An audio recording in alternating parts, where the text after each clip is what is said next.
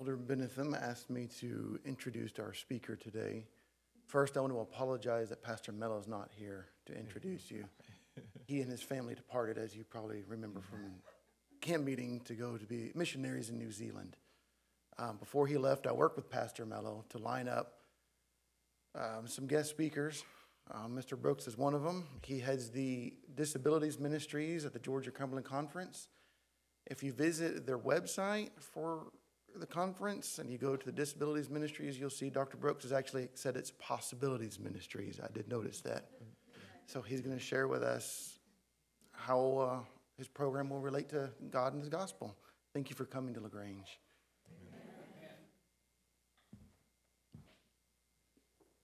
Thank you, Jonathan. Good morning and happy Sabbath. It's a pleasure being here at the beautiful LaGrange Church, and I can say I've been enjoying myself. I enjoyed the wonderful music just now, beautiful singing, the stories, the prayer, just everything, even the welcome.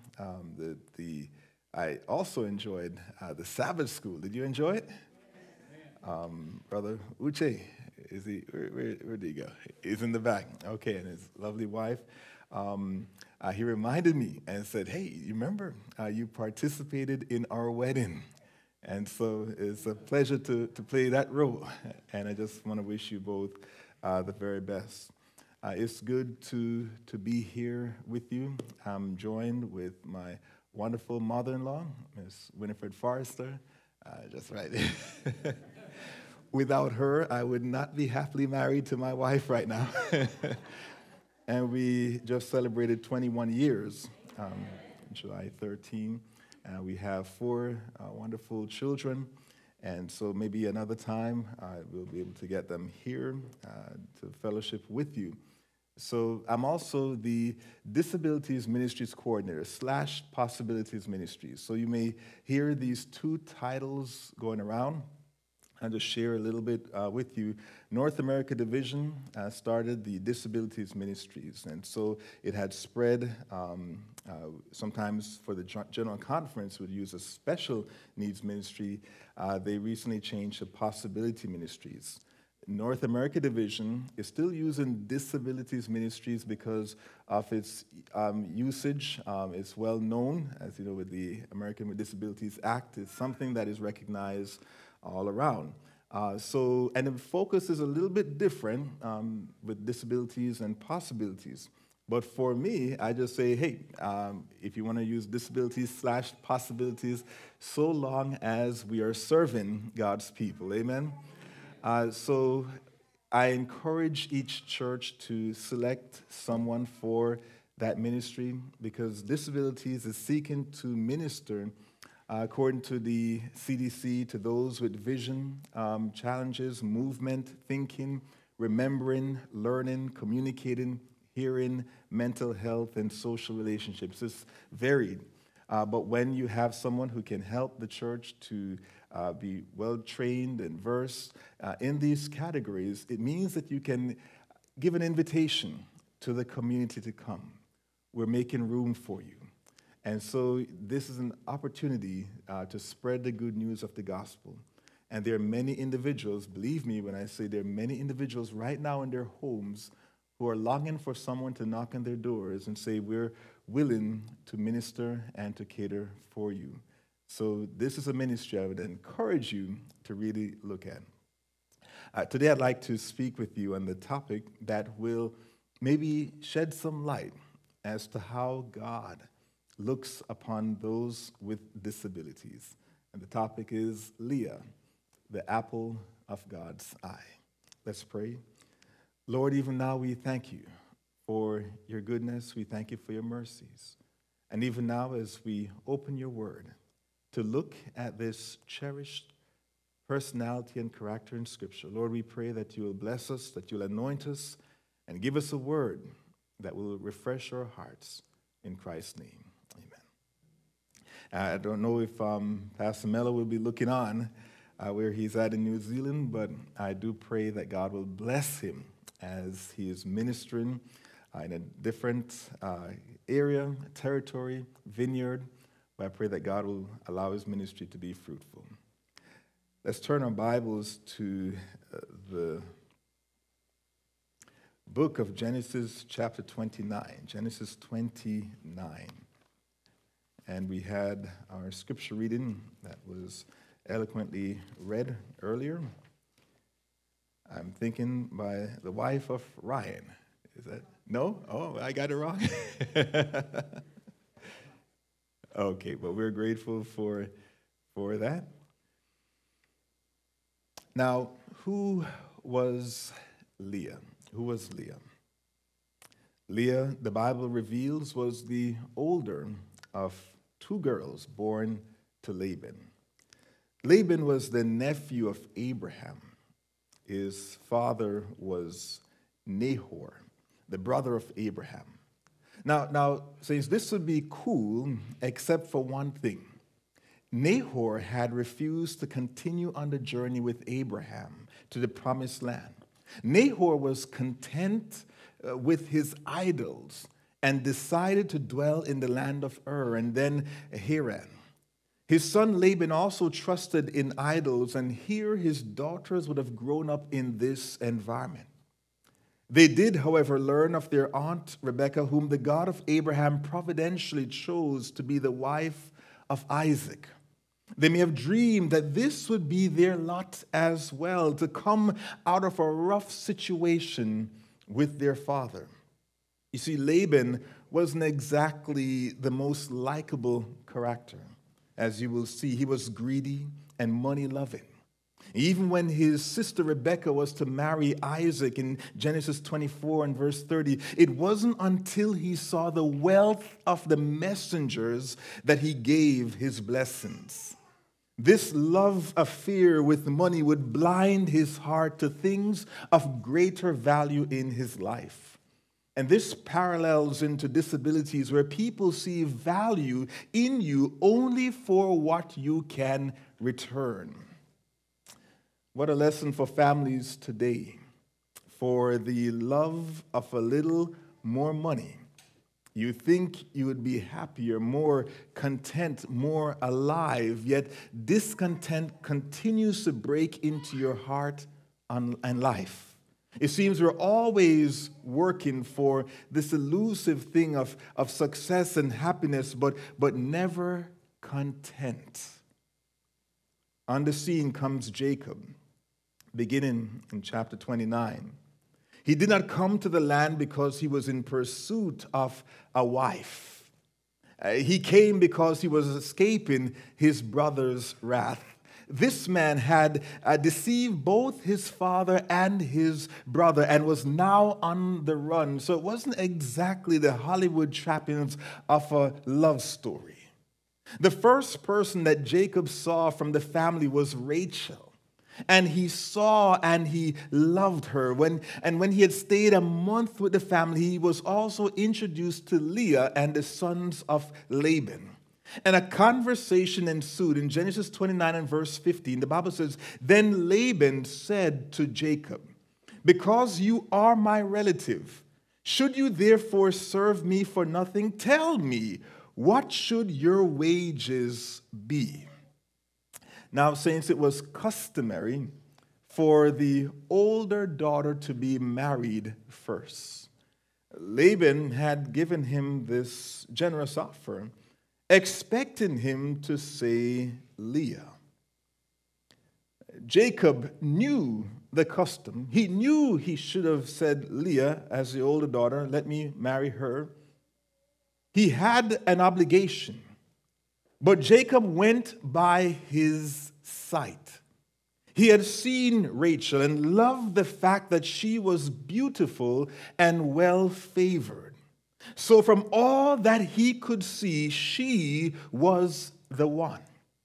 When he looked at Leah in comparison to Rachel, she did not sparkle, as some versions in the Hebrew says. She didn't pop out at him. Other versions will say she was tender-eyed. Possibly that she had a problem with her eyes, whether in how they appeared or how they functioned. The Bible isn't specific. But because this was a primary reason for Jacob's dismissal of her, it leads us to conclude that whatever tender-eyed was to Leah, it became a disability, for in her culture it was a liability, for no one saw her possibilities. This was now a special need to her. When Jacob gave the pronouncement that he would work 7 years for the hand of Rachel, it pained Leah's heart. She was rejected from the onset as the first daughter, and she was rejected on account of something she couldn't help. For 7 years, she watched Jacob toil and work hard for the hand of Rachel. And during those 7 years, no man came and asked for her hand. Please understand what this must have done to the self-esteem of Leah. The father is praying that somebody, anybody, will take her hand, but nobody comes to the scene. You see, first, nobody wanted anything to do with a conniving and crafty man like Laban. And second, she did not have what they wanted. At the end of the 7 years, we then see an act of cruelty.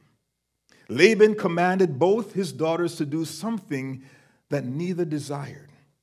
First, for Rachel to not participate in her own wedding. And second, for Leah to remain quiet in the deception of Jacob. This was parental abuse in the highest form.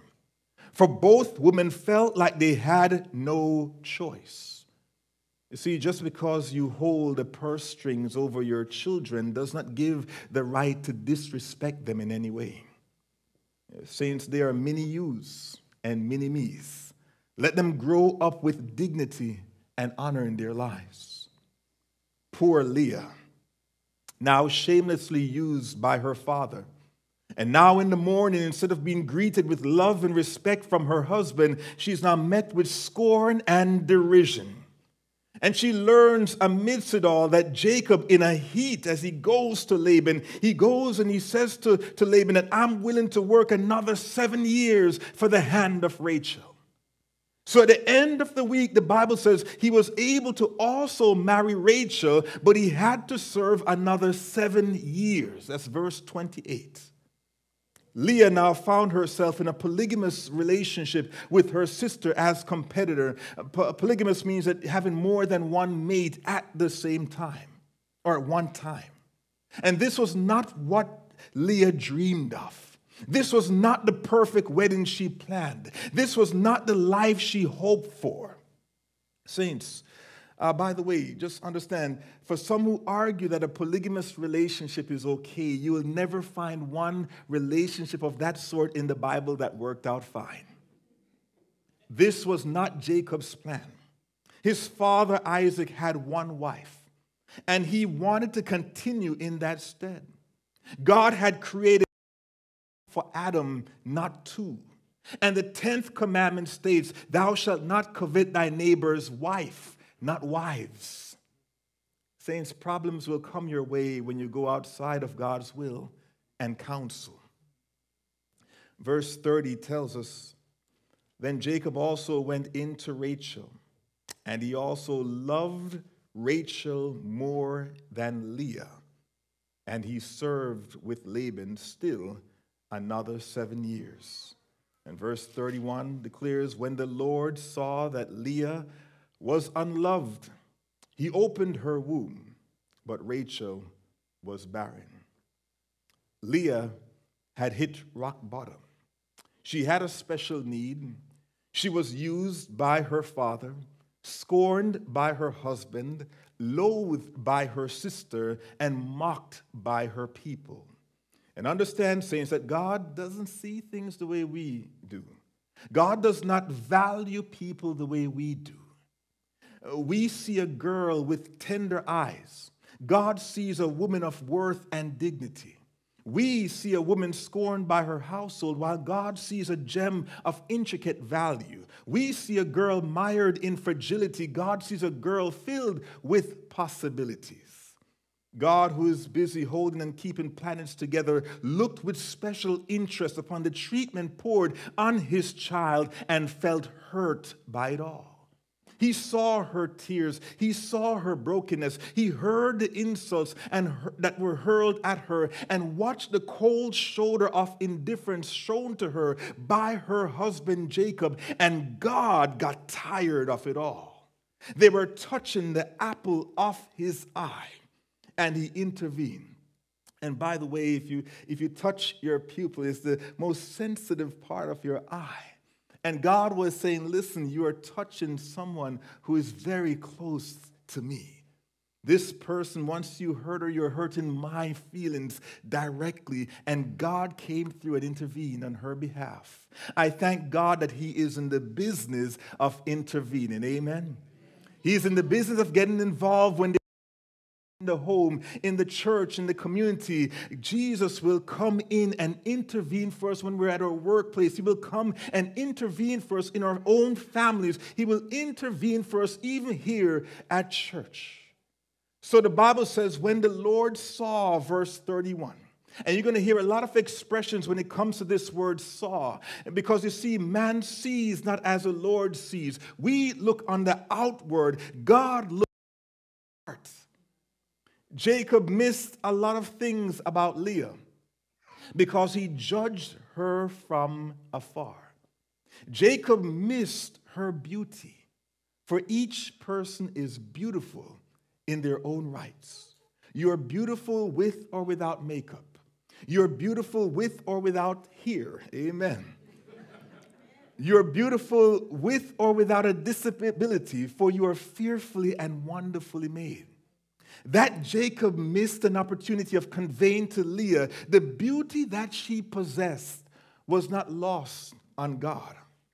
Jacob missed an opportunity of commending her for having put up with the habits of her father Laban.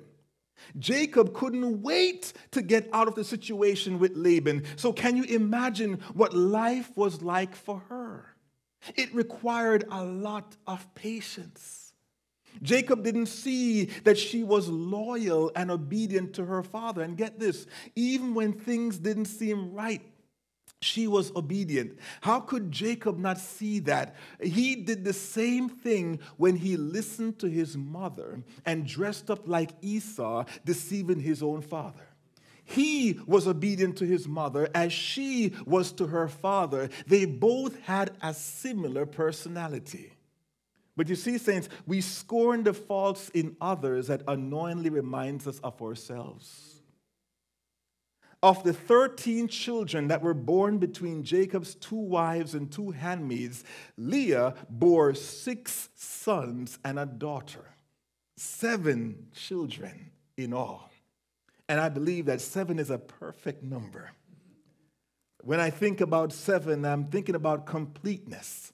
The Bible mentions the 7 churches, the 7 trumpets, the 7 angels, the 7th-day Sabbath. You can't add to that number. It's a perfect number. Woe be unto the man who can sit in a hospital room and see his wife go through the pain and agony of bearing a child and just turn his back on her. There ought to be a contract that says if you walk out, you have to experience the same intensity of pain. Amen? Saints, 4 times I watched my wife deliver, and I saw the pain that she went through. And saints of God, I can just tell you this, there's no way I want to turn my back on her. This lady went 7 times to bear children for Jacob. 7 times. Jacob missed seeing all of that.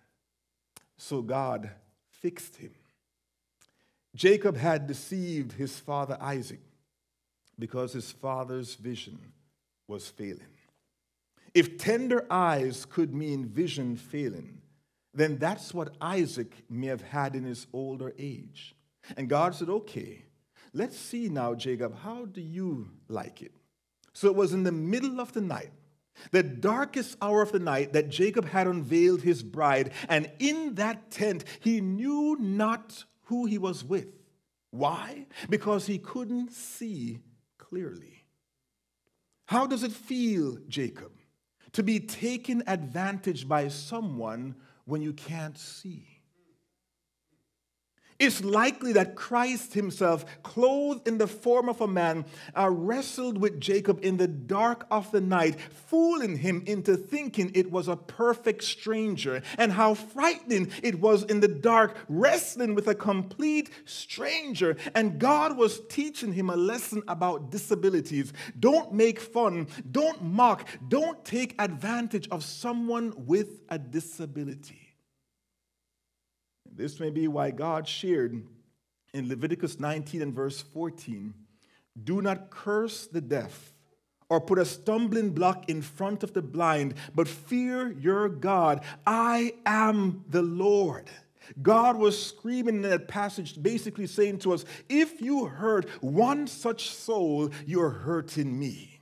If you abuse one such soul, you have to deal with me. Jacob could not see past Leah's tender eyes to take her as his wife. And so in the garden, in Genesis 32 and verse 25, while he wrestled with God, God touched his hip and it came out of place. It shows that when the sun rose on him, he was now walking with a limp. He was now disabled. The once proud man now becomes humbled and in need of affection. We don't see wherein his family abandons him. And he's certainly not forsaken by Leah because of his impediment. She already knows how it feels to be judged and stigmatized. And so she displays kindness in her interaction with Jacob. Humbled, Jacob can now sympathize, not empathize, not only with Leah, but with everyone else with a disability.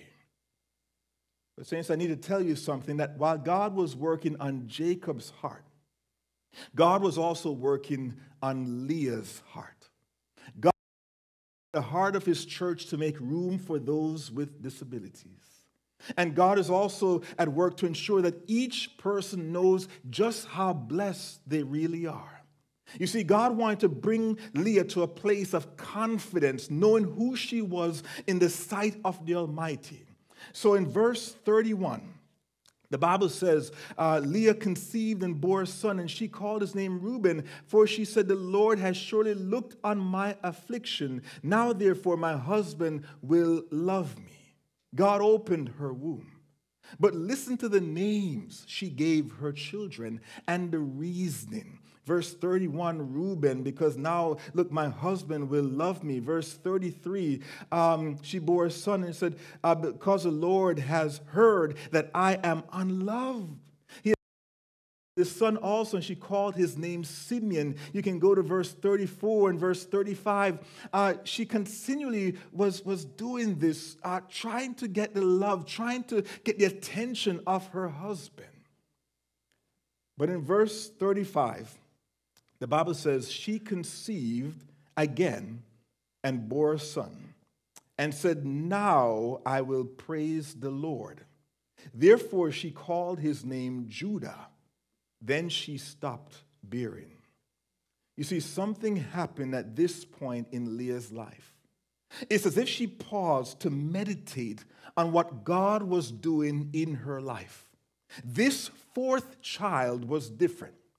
Before, she was naming her children and seeking to get love from her husband. Now she just paused from all of that. She's not seeking to get his attention. She is praising God. She's not trying to be loved. It's as if she knows now that she is loved. And maybe, just maybe, God revealed to her the beauty of this child. You see, saints, usually by today's standards, you're considered a prince or a princess by virtue of your ancestors. For Leah, while it is true that she's generally a child of God, you and I fall into that bracket, she was much more. For God chose this tender-eyed woman to be the matriarch of the lineage of Jesus. It was in Judah's lineage that Caleb, King David, King Solomon would come to the throne. That by itself would be impressive enough, but the most impressive of all is that it is from her that eventually the Son of God would come to the earth. The Son of God, aka the King of Kings and Lord of Lords, thereby signifying the status of princess to this tender-eyed woman. She's a princess not because of her ancestry, but because of her descendants. If Jacob had known this about Leah, he would not have scorned her. Had known that his daughter was this precious and important, he would not have demeaned her. Had Rachel known this of her sister, she would not have been in competition with her. Had the tribesmen known this of her, they would have all proposed to her. Had Leah known this of herself, she would never run after the affections of her husband. She didn't have to chase after no man in order to feel important and respected. God respected, God loved her, and God was blessing her. What if, saints, we could see the significance of each person with a disability at this point, and not when we get a clearer view in heaven? Jacob eventually understood the beauty of Leah. For long after Rachel had died, giving birth to Benjamin, Leah would eventually breathe her last. In Genesis 49 and verse 30, we learn that she was buried in the cave that is in the field of Machpelah, which is before Mamre in the land of Canaan. And Jacob said to his sons, bury me where Abraham and Sarah his wife dwells. Bury me where Isaac and Rebekah his wife dwells. And listen now, he said, bury me where I buried Leah. This was his dying wish, to be buried next to Leah, the tender-eyed princess whom he now loved. If he could have done it all over again, he would have treated her differently. If he could have done it all over again, he would have boosted her self-esteem. If he could do it all over again, he would have encouraged her possibilities. Now, Jesus took this up and honored this woman by making her the matriarch in his tribe. Not only that, but Jesus patterned his ministry after hers. Isaiah says this about Jesus in Isaiah chapter 53 and verse 2. He shall grow up before him as a tender plant, and as a root out of a dry ground. He hath no form nor comeliness, and when we shall see him, there is no beauty that we should desire him. He is despised and rejected of men, a man of sorrows and acquainted with grief, and we hid, as it were, our faces from him. He was despised, and we esteemed him not. Surely he hath borne our griefs and carried our sorrows, yet we did esteem him stricken, smitten of God, and afflicted. But he was wounded for our transgressions. He was bruised for our iniquities. The chastisement of our peace is upon him, and with his stripes we are healed. Jesus was rejected because he did not fit the description of what we were looking for in a Messiah. The physical attributes, the social clout, Jesus didn't possess.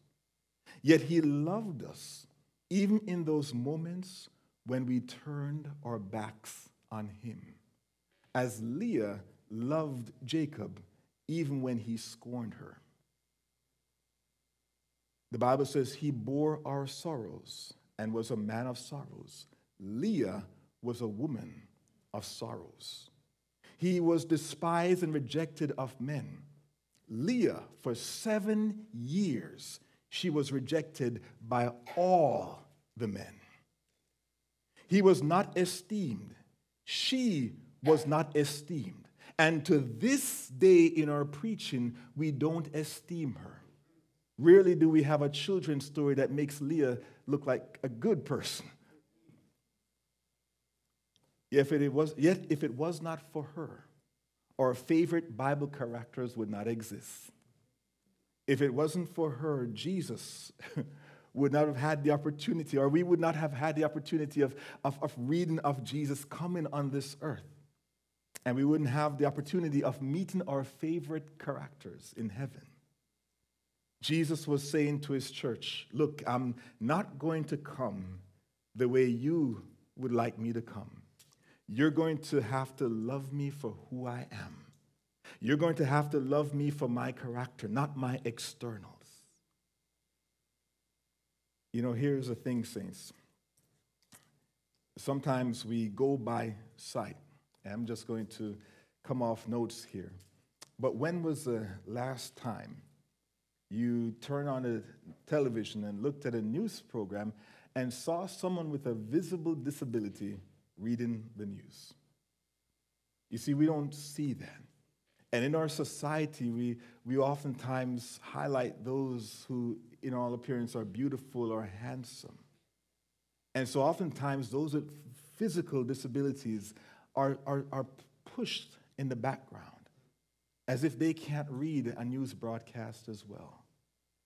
And here's what Jesus says to us as a church.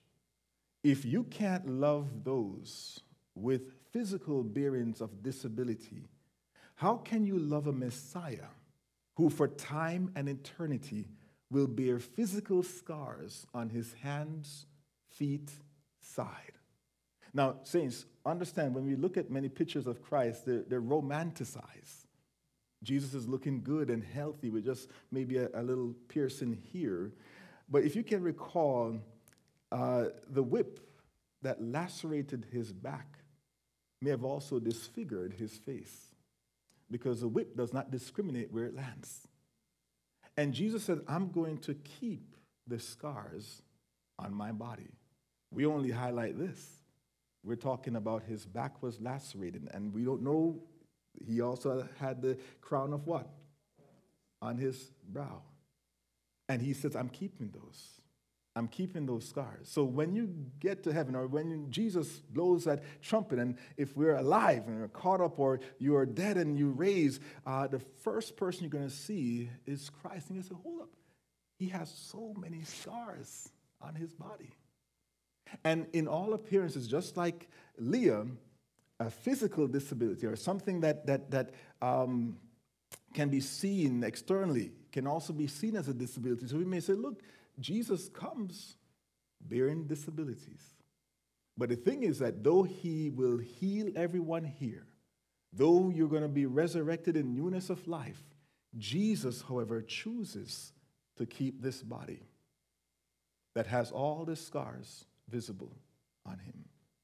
And the question is, if we are not able to love those with disabilities whom we can see, how are you going to love the one with disabilities whom at this point you cannot see, but one day you will see?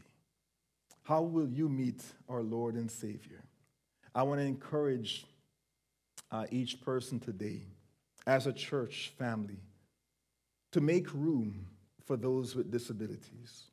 Like Jacob, God has to work on our hearts, because again, we're born and shapen in a society, an ableist society, where we look out for those who are non-disabled. So we have to say, Lord, help us to look out for those with disabilities. Help us to be patient. Help us to be kind. Help us to make room for each individual. And that requires the hard transformation. God had to wrestle with Jacob to bring him to that place where he understood you can't mock those with disabilities. God had to wrestle with him. And God has to wrestle with us as a church as well. I share this with you. In, I believe, 1990, the Disabilities Act was passed here in America, the ADA Act.